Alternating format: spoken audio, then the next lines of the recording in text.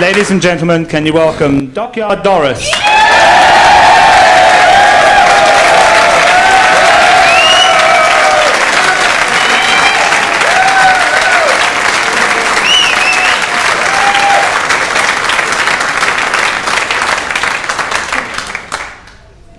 I'm ever so upset.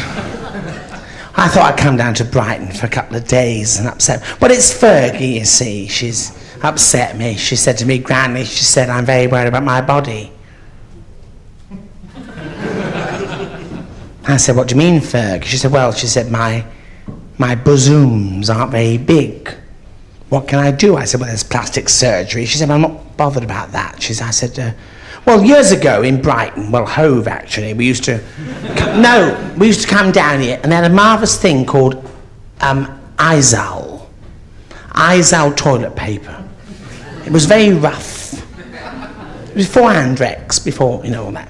And I said, if you rub Izal between your titties, it makes them big. So Fergie said to me, Granny, do you think it'll help me? I said, well, always something for your arse, dear, for a start. I said,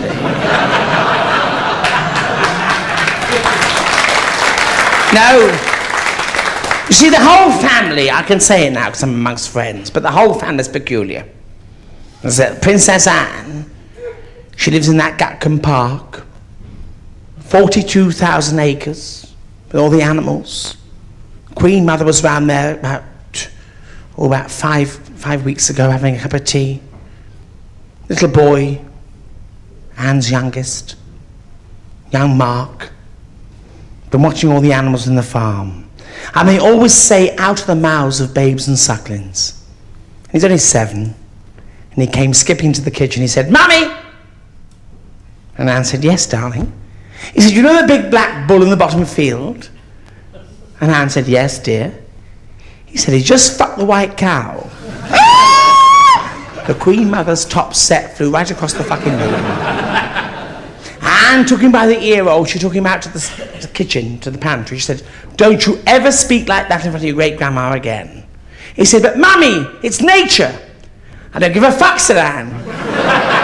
Well, she's been on trade fairs. She says, when your great-grandma's here and something like that happens, you say, Mummy, the big black bull has just surprised the white cow. Well, 15 minutes later, they pumped the Queen Mother's cushion up. Give another cup of Earl Grey tea, horny man special. The little boy came skipping into the kitchen again. Said, Mummy! Queen Mother's cup and sauce was going like the fucking clappers.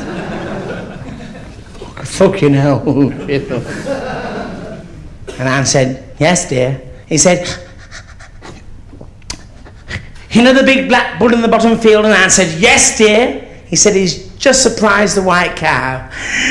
Has he, said Anne. He said, yes, he just fucked the brown one, which I think's scary when you think about it. I mean, the whole family's peculiar.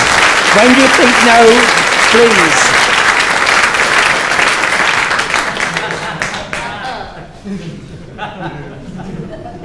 About a week ago, Her Majesty was driving back from Goodwood races with Fergie in the coach. Open landau. Like you get a Blackpool, you know, when you're being camp, you know. You've all done it, you know, you've all started thinking, fuck up, you know. And they're sat there in the open land, and they get to Windsor Great Park. And it's a big park, Windsor Great Park. It's full of trees and bushes. And they get to this... You've been there, have you, dear?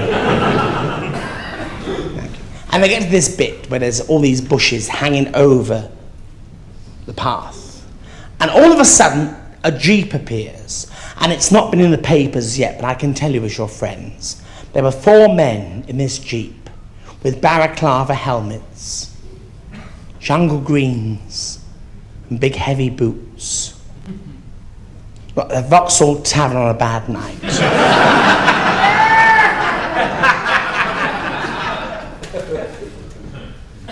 They stopped the coach. They said to the Queen, give us all your money! Got guns. She said, oh! I don't carry any money on me. I'm the Queen. Oh, you know her, don't you, dear? They said, well, give us all your jewellery then. Well, she said, all my jewellery is in the Tower of London. They made her and Fergie out of the coach. The poor Queen at the front with the white wig and the knee breeches on. They shot her, threw her body onto the floor, jumped into the coach, whipped the horses 3 times and galloped off over the horizon. And there was the Queen and Fergie walking back to the palace. And Fergie said, that was a near one, Mum. And the Queen said, yes, it was. And she said, but Fergie, weren't you wearing a string of pearls that was bought for you for your 21st birthday? And Fergie said, I was, Mum. But when I realised they were hijackers, I ripped them off, shut them up with minge.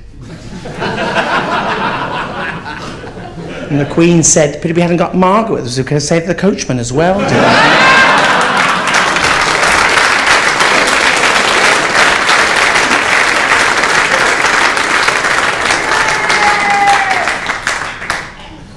I'm very upset because, I'm sorry, one of my corgis has died. He wasn't one of these flash corgis you see round Brighton. He wasn't sort of a real corgi, a creme de la creme corgi. He was a little English mongrel corgi from the East End. Black patch on one eye. No tail. No teeth. He wouldn't bite you, but he'd give you a nasty suck occasionally. Deaf. Castrated. Answer to the name of Lucky. No, it's all very well you being a dog, but being a deaf dog's no good, is it? Some bugger shouts din-dins. You don't hear anything and don't get anything. Someone said to me, Mum, get yourself down to Harrods. They've got a sale on. So I went to Harrods when they closed the shop one afternoon about 5:30. I went to the pet department. Sorry. And I bought this doggy deaf head for my little Lucky. £492 it cost me. I took it back to Clarence House. I strapped the batteries under his chest. I put the hearing aid in his ear. And ladies and gentlemen, for the first time in that doggy's life, it could hear. And it heard the dog next door barking, and his little stump, because they don't have tails. His little stump was going like the clappers, and it could hear the bees buzzing, and it could hear the birds singing, and it went running round the garden, and it went down to the bottom of the garden where the old oak tree is, cocked its leg up, pissed all over the batteries and blew its fucking head off.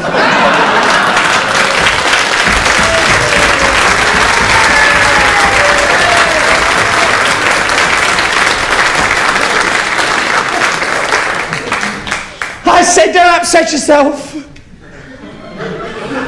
No, you mustn't. Get yourself out and get another animal. So we went to another pet shop. And the sad thing is, it's a medical fact. One stutterer will start another stutterer off. And the geezer in the pet shop, he stuttered. And I was all in a quiver, and I said, good morning, sir. I'd like to buy an animal, please. He said, certainly, madam. What do you fancy? I said, how much are the birds? He said, well, the parrots. The ones on the top shelf are £1, and the ones on the bottom shelf are 50 pence. I said, well, why are the ones on the top shelf dearer than the ones on the bottom shelf? He said, that's simple, they're on hire purchase.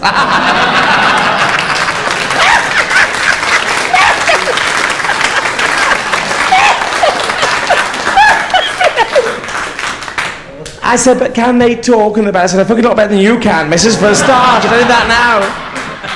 They're very happy. But I'm very lucky.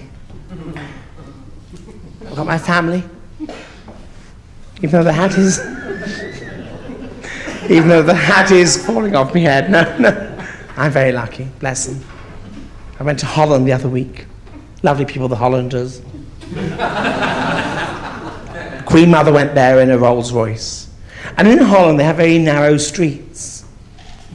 We were driving down a little narrow street, and I was the aide de camp. Aide de camp. Not aide de camp, thank you. As the Queen Mother sat there, you know, waving. And then down the same street came this other Rolls Royce. And it was Queen Juliana of the Netherlands. Her Royal Highness. Queen Juliana of the Netherlands. And the car stopped about an inch away from each other. And the Dutch driver got out and said, "Move back, please, quickly." And the English driver said, "I'm sorry, I can't." The Dutch driver said, "Excuse me, move back, please. I have a VIP." And the English driver said, "So have I." The Dutch driver said, "I have Queen Juliana of the Netherlands in here." And the English driver opened the back door and said, "What do you think? I've got a bag of fucking shit in the back here, dear. Now open the fucking door and move out of the way. See you again. Bye-bye."